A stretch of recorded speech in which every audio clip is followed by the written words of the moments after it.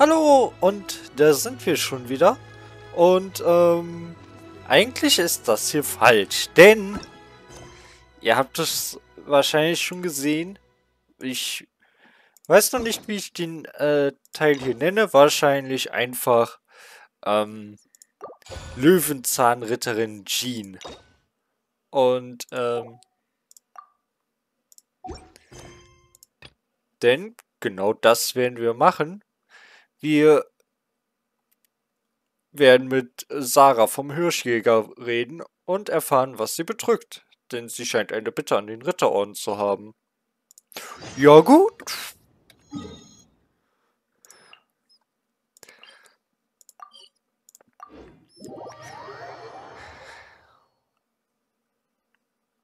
Mm,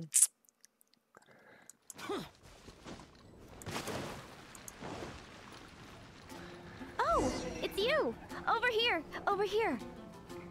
It's Sarah from the Good Hunter! ja, wer hätte das nur gedacht? Also ich werde den Teil wahrscheinlich einfach Löwenzahnritterin Jean nennen und wir spielen... Finally, I caught you! Ja, und wir spielen einfach ihre komplette Story durch. Genau. Können wir dir helfen, Sarah? Aber ich habe doch eben schon gegessen. Oh, I'm not after your patronage. I have something I'd like the Knights of Favonius to do for me, and I want you to pass on my request to the acting Grand Master. Oh, so it's Jean you were really hoping to see. You are close with her. Wir sind dicke Freunde. Wir sind uns einmal begegnet. Ich bin ihre treue Dienerin, die nie da ist. Ich würde sagen, wir sind dicke Freunde. Really? It must be a good feeling knowing Jean's got your back. Anyway, what was it Ja. you wanted us to tell Jean? Oh, yes. I must apologize for being unable to visit the Knights in person, but the restaurant has been so busy lately. Unfortunately, it's right in this busy season that the route between here and Springvale, which is used for the delivery of our ingredients, seems to have been occupied by the Hilichurls. The problem is that the suppliers in Springvale say that deliveries have nothing to do with them. They're just responsible for selling us the ingredients. Okay, ich würde den Ritterorden darum bitten, die Strecke zu säubern. Ich verstehe schon, du willst den Jägern eine Lektion erteilen. What? No! How is that going to help? Please, ask Master Jean to send a party to clear out the Hilichurls from the road to Springvale. Ja klar, kein Problem. Help at last. With Jean on the case, this will be solved in no time. Thank you. Seems like everyone really trusts Jean. Oh, I nearly forgot. Charles the bartender said he's been having some trouble too. Why don't you stop by and see him on the way? Fine. In for a penny, in for a pound is the Paimon way. But this is really stretching the definition of on the way, in my opinion. Ja. Ferien für den Großmeister. Ja, wo steckt der eigentlich? Also, wo steckt Vakas eigentlich?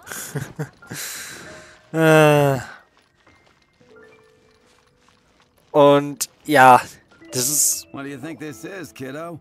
A fruit juice store? Und ja, wir dürfen wirklich nicht so viel abseits der Wege wandeln. Wenn Paimon zu viel laufen muss, dann kriegt sie immer Blasen an den Füßen. How rude! Especially since we're here to help! Help? Oh, yes. You're the acting Grandmaster's new hotshot helper, aren't you? That's one way of putting it, but... Great. Tell Jean I need my quarterly tax return forms then. It's time to get Elzer on to doing the accounts again. I must say, though, the tax rate on alcohol in Mondstadt is pretty steep. Und dafür brauchst du wirklich Jean? Das Weingut Morgenröte hat doch so viel Geld. Na, dafür brauchst du Jean? Acting Grandmaster Jean personally goes over all the accounts. After all, the wine industry is Mondstadt's main source of income. Jean takes great pains to make sure no detail is overlooked. Paimon never knew that. Jean's job is even harder than it seems. The acting Grandmaster's hard work indeed makes our lives a whole lot easier. We're certainly very lucky, but to put it bluntly, we just take it for granted that that's the norm now. Wow. How do you sleep at night knowing how much pressure you put Jean under? When you put it like that, I do feel quite ashamed. I suppose I should give her one on the house next time she's here. Although, I doubt the acting Grandmaster even has the time to spare for that. Sounds like a poor excuse to deny Jean a free drink. Come on, let's go and see Jean. Ja.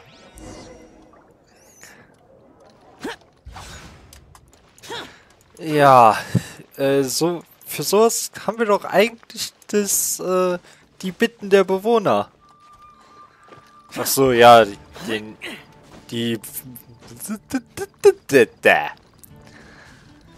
Bitte für den lächelnden Yang Xiao habe ich noch nicht gemacht und ja.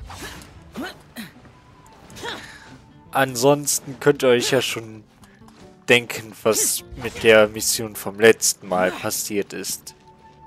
Genau, auf unbestimmte Zeit verschoben. Hey, you two! Ach du je. Margaret? What are you doing here? My cat's gone missing. Have you seen it? Nein. Meinst du Diona? Ja. No, not her. I imagine Diona's probably still in the tavern. I mean, little Princey. Prince was just home, now he's gone. Did you seriously think Diona was a house cat? This is a bit worrying. What if Prince can't find his way home? Oh je. Aber ja. Ach je. Wir würden zwar gern helfen, aber wir könnten noch nebenbei suchen. Nah, you're always such a big softie. But aren't we in the middle of something? Sarah and Charles need our help urgently too. Let's go and see Jean first. You're on the way to see Jean? What a coincidence. Paimon thought you were looking for a cat. Yes, I wanted to see if Jean could help look for my cat. Seriously? You want Jean to help look for your cat? What's wrong with that? Jean's a really nice person. Was ist das denn für ein Grund? Man hat es wirklich nicht leicht im Leben, wenn man nett ist. Ja, deshalb bin ich es nicht. Please mention it to Jean for me. I'll treat you to a brew at Cat's Tail later. Ja, ich krieg da doch eh kein Alkohol. Hey! Unbelievable. Guess the case of Prince the Missing Cat is now added to the agenda for our meeting with Jean. Jupp.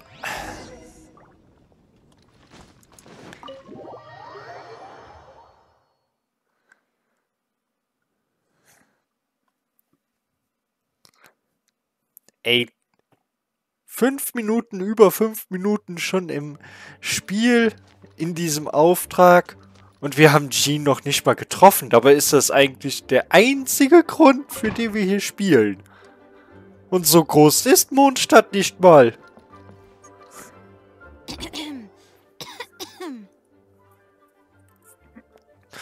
Oh je, Sternchenhusten hört sich nie gut an. Acting Grandmaster? Oh, Master Jean? Großmäuse, alles gut? What the fuck? Jean, was geht ab? What the freak? Oh, großer Löwenzahn, what?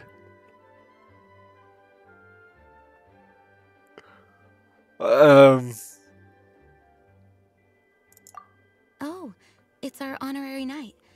Sorry, I must have been daydreaming. How can I assist? Actually, it's not us who need your help. It's a bunch of other people. I see. Well, thank you for your service to the people of Mondstadt.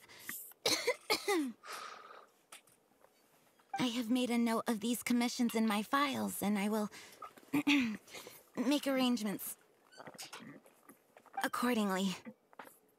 Great!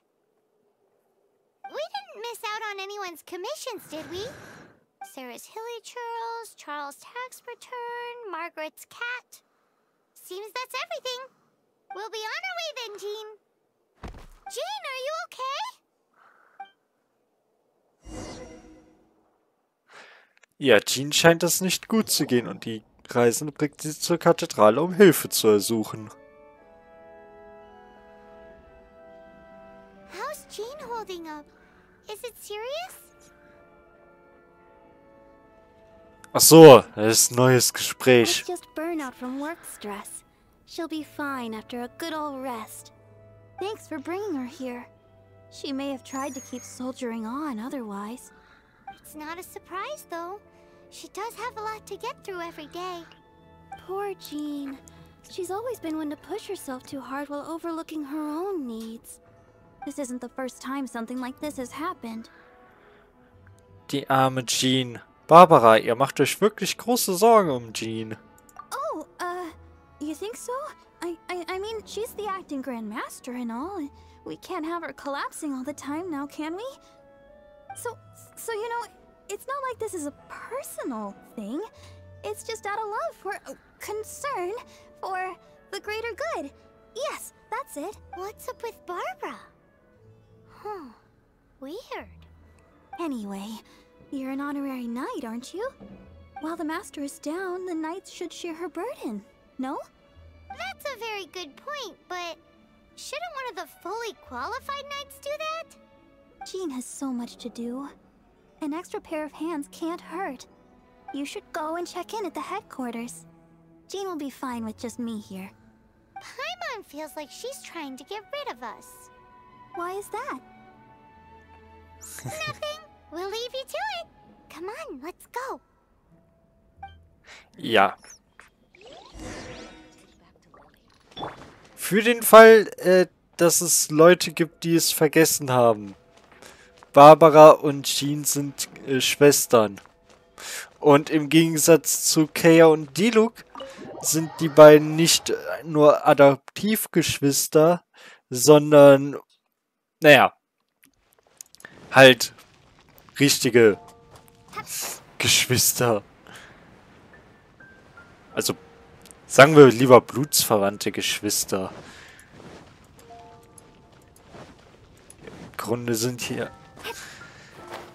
Im Grunde sind ja auch Stiefgeschwister richtige Geschwister.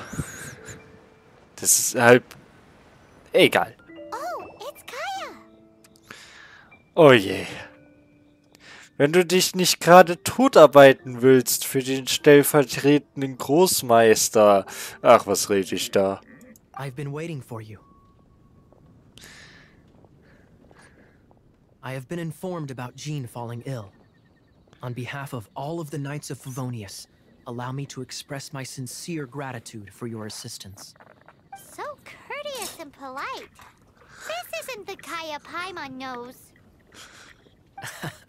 Well, the circumstances warrant it. This is the acting Grand Master herself we're talking about. Now, in addition to that thank you message, there was one other thing.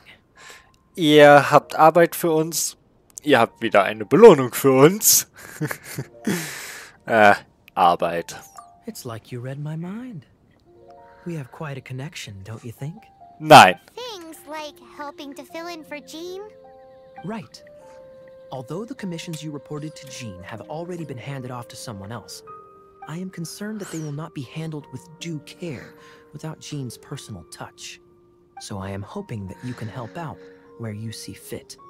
I will feel much more at ease knowing that the honorary knight is personally overseeing these cases.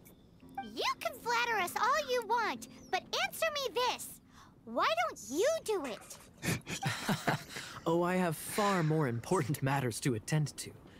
There are so many things to prepare. Fine then.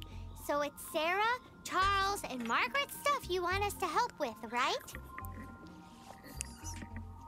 Those are the ones. I appreciate the help. See.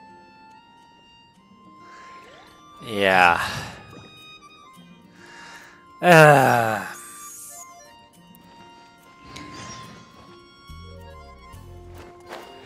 Oh je.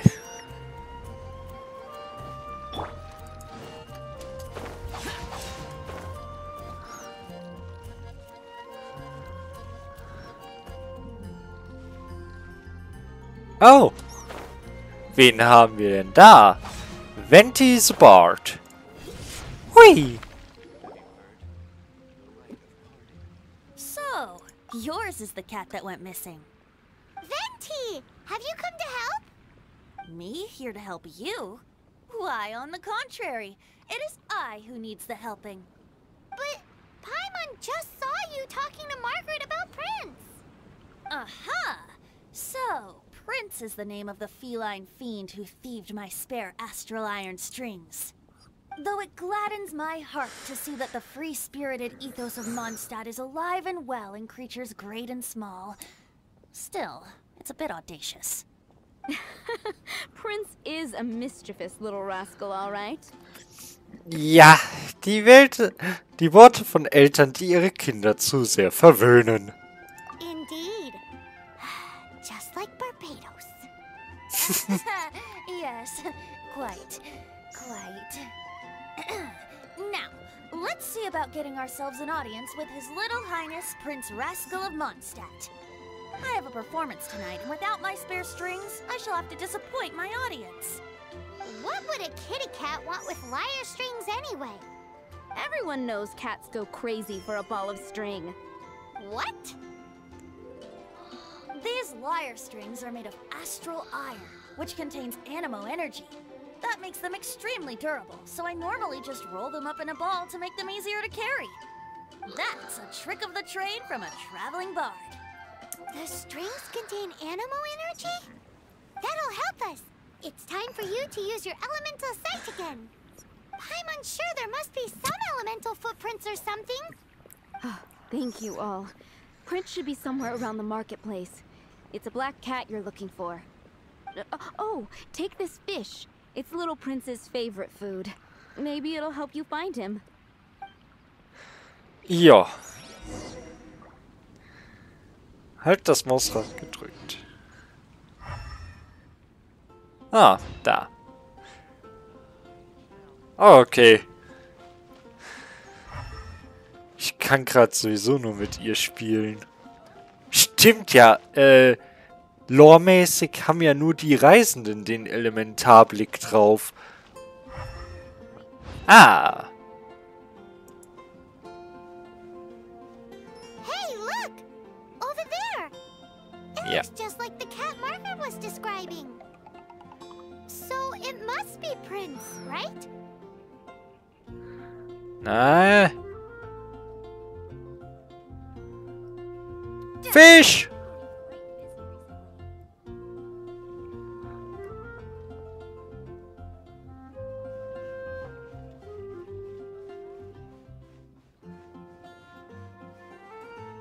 Sprint! Nein! Doch! Ha! Sehr schön.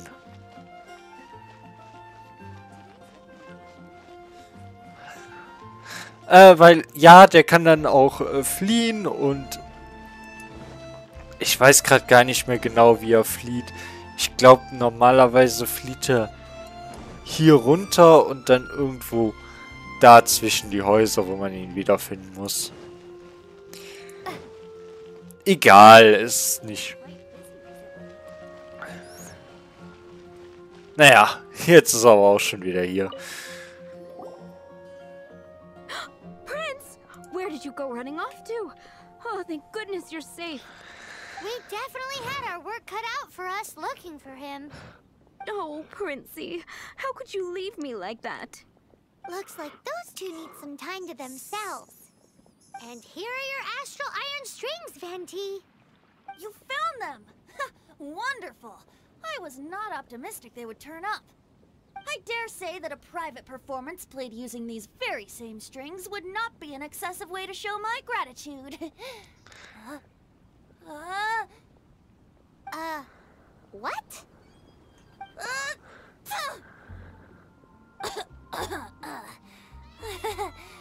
apologies. At this distance, my cat allergy seems to be rearing its head. Oh, now Paimon gets why you didn't go looking for your strings by yourself? Anyway, thanks for the help. I'll be going now.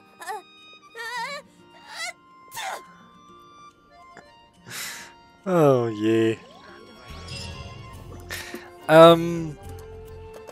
Mein Tipp: Wasch die Seiten nochmal ab, bevor du sie benutzt. Und deine Hände. Im Grunde egal.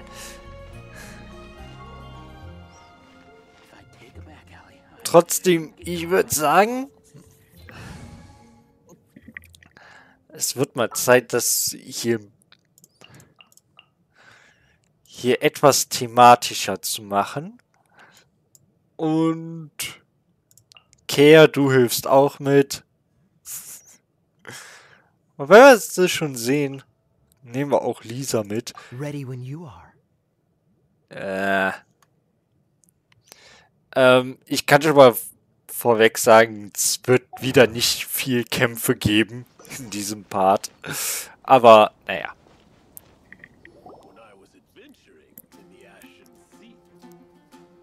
Hey. Lisa, are you here about the tax return? Oh, hello, darling. You're quite right. After I heard about poor Jean, I thought I might lend a hand with some of her more literary duties. Cool. Well, if we're no longer needed here, we'll be on our way. Wait a moment. Actually, Charles here was wondering... Please, allow me, ma'am. I just took a rather important order. But unfortunately, we've run completely dry, and the delivery from the winery is behind schedule. If it's not too much trouble, could you go and do something about this logistical nuisance? What's so urgent about this order? It came in at the last minute. Literally just a few seconds ago. Exactly. Hence the urgency. Na gut, dann sehen wir uns das mal an. In Ordnung, aber das nächste Mal werden wir eingeladen. Da es hier um die Engelsgabe geht. I'm positive that next time my boss, Master D-Luke, is here, he'll pick up the tab for you. Sounds about right. Ach, mir würde es im Grunde schon reichen, wenn er mal auf einem Banner erscheinen würde. Oder? Ja, doch. Ich habe mir nämlich gerade gedacht... Evil shall be dispersed. Ja, das natürlich auch. Aber vor allem, dass wir halt wirklich zu Ernest gehen. Und da es ja doch eine etwas längere Tour ist, nehmen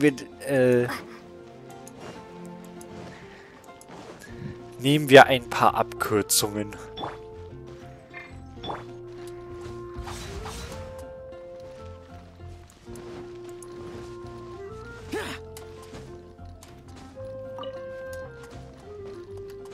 Ach, komm.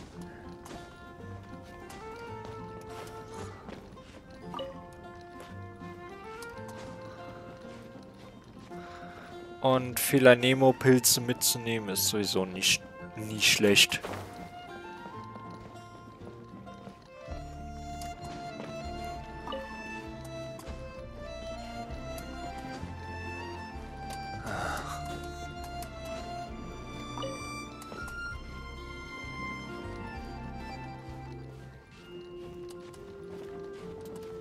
Hep, so.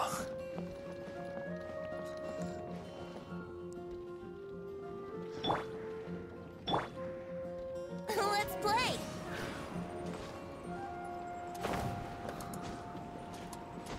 Na, komm.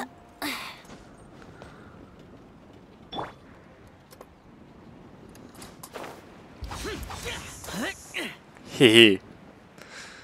So. Und ja, das ist nicht so schnell wie wenn man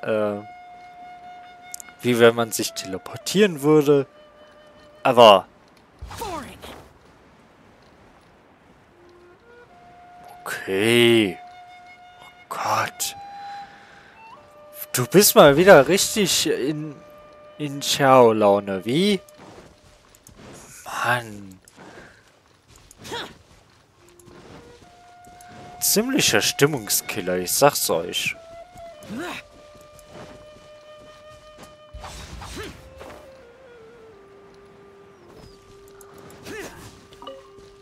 Lass das ja nicht Timmy hören, ja?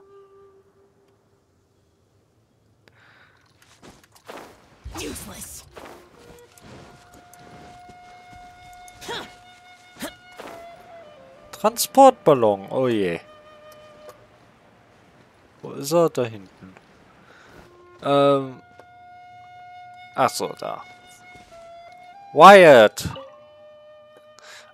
Sag mal, hast du zufällig irgendwo einen Geldbeutel aufgelesen? Ein Geldbeutel? Weißt du, wo du ihn verloren hast? Tschüss und viel Glück. Ein Geldbeutel? Ja, ein kleines Säckchen mit ungefähr 1000 Mora. Okay. Das ist mein Arbeitslohn, den ich gerade meiner Frau bringen wollte. Du arbeitest für 1000 Mora? Wow. Wenn ich den nicht wiederfinde, dann bin ich dran. Okay.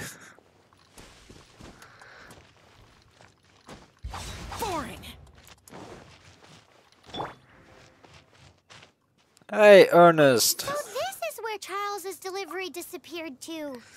Have you come to rescue me? I've been waiting long enough. In all the time I've been working at the winery, this is the first time I've been robbed by hilly churls. If you'd taken any longer, I don't know what I would have done. Fear not. My friend here is a hilly churl exterminator extraordinaire. Just as well. Then please escort this transporter to the end of the road. And be careful with it. Just beating up the hilly churls is not the aim here. You'd better make sure the goods stay intact because I certainly don't have the Mora to replace them. I'll be waiting up ahead. Ja. Begleite den Transportballon.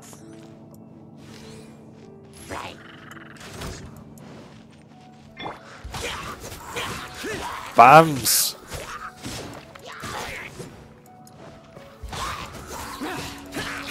Ah, je.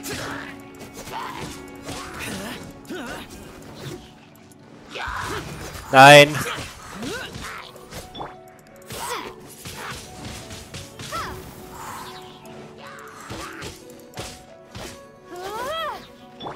Here we go.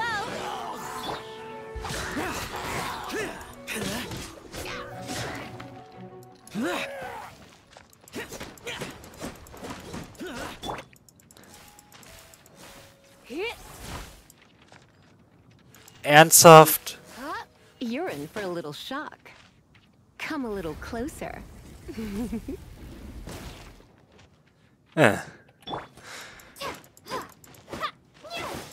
Übrigens, ich find's, seitdem ich ein bisschen was von der Story von Lisa kenne, also Lore-Story, echt schade. A, dass sie keine eigene Story bisher bekommen hat. Und B, Time for takeoff. die Frau ist eigentlich viel zu stark. Also, wirklich, sie ist viel zu stark.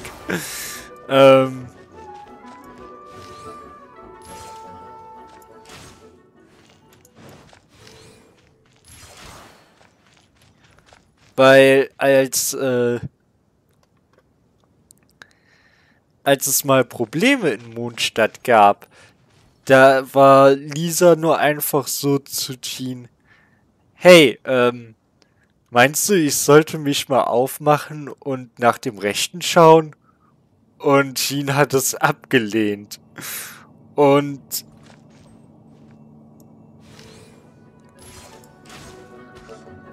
als,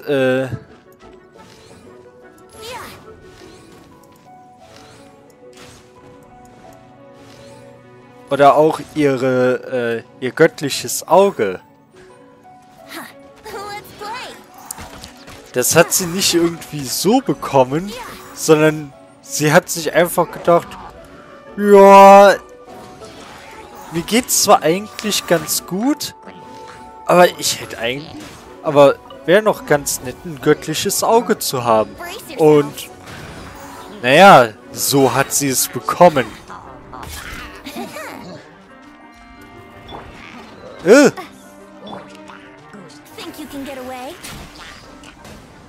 Sie hat sich halt echt einfach nur gedacht, ja, ein göttliches Auge zu haben, wäre eigentlich schon ganz nice.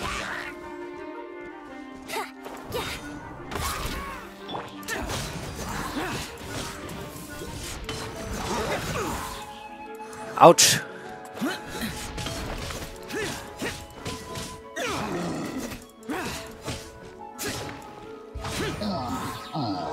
Ha.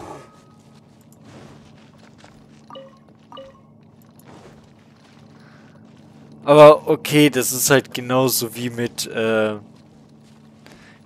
Ningguang, ne? Da passt die Stärke in der Lore und das, was wir wirklich von ihr bekommen im Spiel, das passt ja auch nicht. Thank you, my friend. I thought I was in deep trouble this time. It's a good thing you showed up. I'll put in a good word for you with the gentleman at the winery. Ja.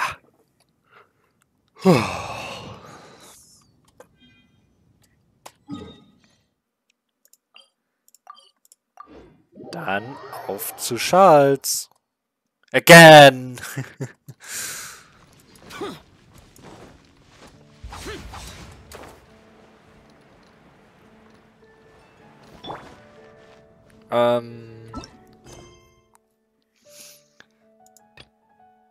Umherziehender Held? Nee. Guck mal, der Auftraggeberin Sarah. Ach so.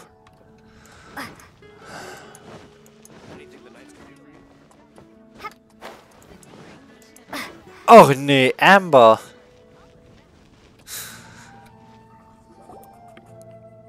Got it. I'll set off right away. Amber, are you here to help out with Jean's commission? Oh, hi. Yeah, I was just getting ready. Who better than an outrider to mop up some hilly trails on the delivery route? Oh. Sarah, what are you still stressing about? I'm an outrider, and I won't disappoint. You misunderstand me. I don't doubt your abilities. I'm just overwhelmed at the number of orders piling up in front of me. Another bizarre order came in just now. It's like they're hosting a banquet or something. Können wir dir vielleicht irgendwie helfen? Ich könnte auch etwas zubereiten. Really? You don't mind helping? Oh, that would be wonderful. You really are the good hunter's guardian angel. Yeah, well, those hilly trails are going to be a handful, too. Well, why don't you take this order? Start by getting the ingredients. Are you sure she can be trusted? It might end up tasting a bit funky. We're well past the point of aiming for perfection. This is now a fight to save the good hunter's business. A fight? For this dish we need 3 sweet flowers and 3 fowls. Okay, go and get ready. You too, Amber. I'll be waiting here. Oh, yes, right! Warum auch immer da gerade Amber stand, das war natürlich ganz klar Paimon. Also... Nix mit Amber, nur Paimon. Ja, ich schätze mal. Outrider Amber, reporting. Ja, warum auch immer. Have you brought me 3 sweet flowers and 3 fowls? Ja. Ich kann dir sogar noch ein paar mehr geben, wenn du willst. Yep, that's everything. Gut. Now, order number 7 is for 1 sweet madame. And so begins the story of us becoming basic kitchen hands. You did say you'd help Good Hunter out. Be sure to serve it while it's hot. Alles klar.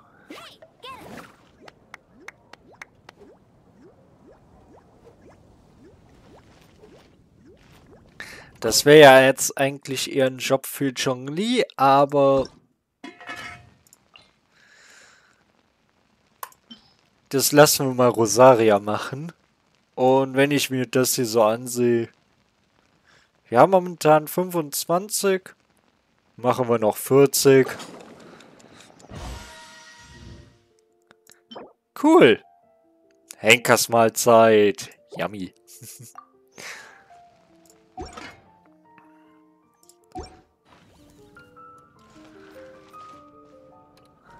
Any news on that sweet madame? Yep. Leckeres, süß mariniertes Hühnchen. One sweet madame received. Mmm. This smells absolutely divine. This is nothing less than what I would expect from a head chef, never mind a sous chef. Since you cook so well, you might as well take this sticky honey roast next. Sticky honey roast? I'm sure she's heard Amber and Kaya mention this one before. That's right, a mainstay of the Good Hunter menu. It's my pride and joy. The knights order it almost every time they come here for a gathering. Let me teach you the recipe for a sticky honey roast. Wait, didn't you say it's your pride and joy? You're going to teach us how to make it? Just like that? With your cooking skills, I don't think you will be doing a disservice to the Good Hunter brand. As soon as that sticky honey roast is ready, please bring it here. Alles klar. Stimmt, so hat man die Honigmöhren-Fleischpfanne bekommen. Die zwar nur, ja, wo ist sie? Ah, hier. Die zwar nur die Ausdauerverlust verringert, aber hey.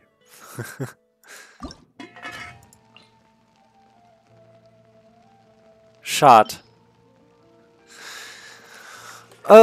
Ja. Manuell zubereiten. Ja, natürlich perfekt. Ja, natürlich perfekt.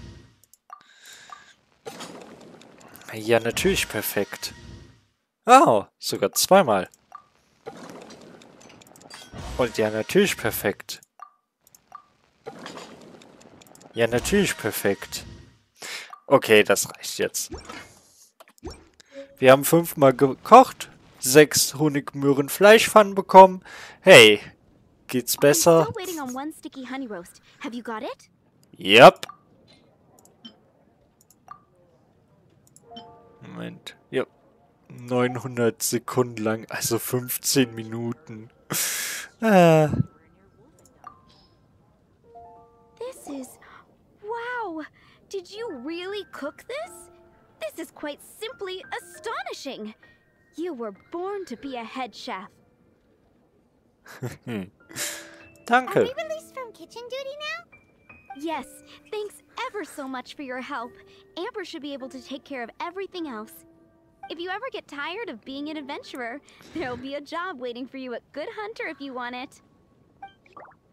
I think we're finally finished with the commissions we were doing for Jean. A day in the life of Jean really is hard work. Wonder how she's feeling now. Let's head to the cathedral and pay her a visit. Ich überlege gerade, würde Melody dann auch so ein Kleid anziehen wie Sarah, wenn sie beim Hirschjäger arbeiten würde? Also, ganz ehrlich, ich fänd's süß. Ah, je. Ist sie... Ah.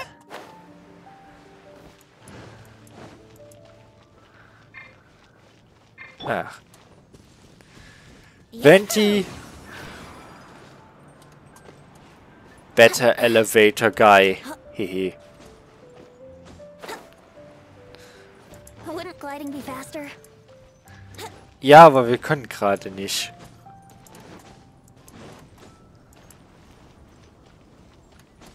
Ach so, nochmal zu Lisa. Ja, die... Im Grunde, sie ist im in der Lore sowas wie Kizaru aus One Piece. Und hey, wenn ihr euch an die Geschichte nach dem Buch erinnert, das wir mit ihr holen sollten, ja.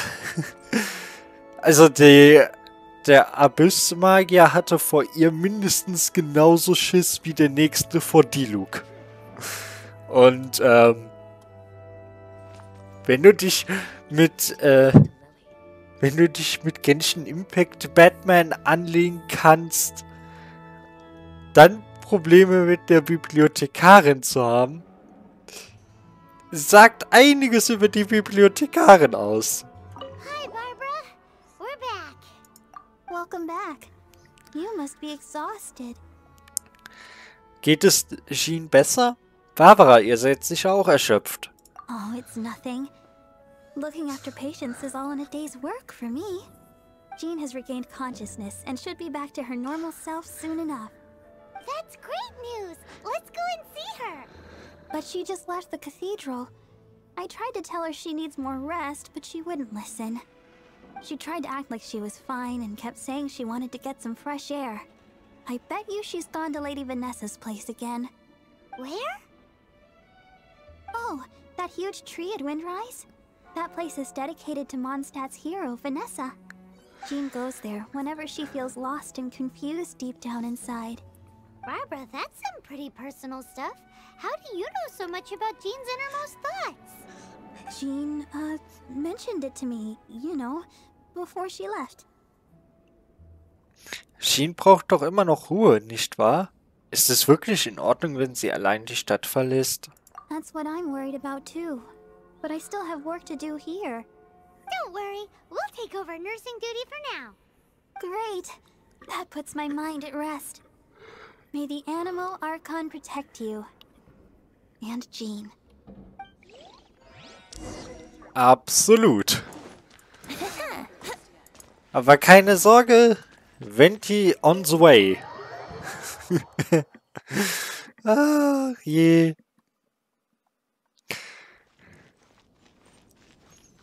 Ich bin ja immer auch dafür, es sollte mal ein Hangout mit Venti und Barbara zusammengeben. Das dürfte lustig werden.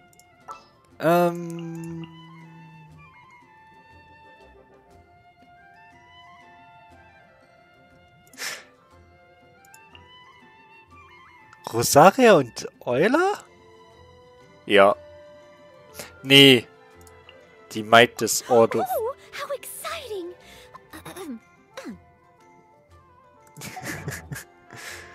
Nein, die Maid des Ordo Favonius.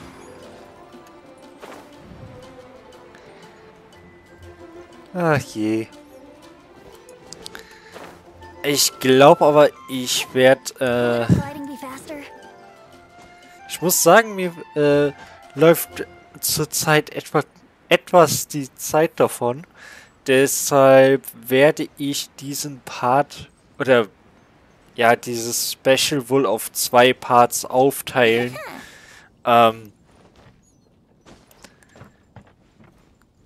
Ich meine, die Story um Jean müsste nochmal in etwa, also der Teil, den wir da mit Jean verbringen, dürfte nochmal in etwa genauso lang sein. Ich bin mir aber nicht ganz sicher. Falls es nicht passen sollte, werde ich ja das einfach mit anderen Sachen füllen. Ja. Tut mir auch leid für euch dann, dass ich das diesmal so stückel, während ich bei Noel deren Teil ja komplett in einem Rutsch hochgeladen habe. Allerdings, dann haben wir jetzt an 3 Tagen etwa einstündige Videos. Und die Sache ist auch die, wie gesagt, mir läuft so ein bisschen die Zeit davon, weil ja, gleiten wäre schneller, das machen wir ja jetzt auch. Weil so viel... Weil ich habe ja auch noch ein Privatleben und sowas.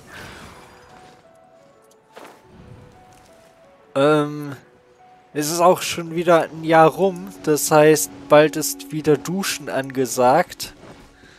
Oder zumindest Kuttenwechsel. Ja. Und daher finden wir da hinten eine Jean.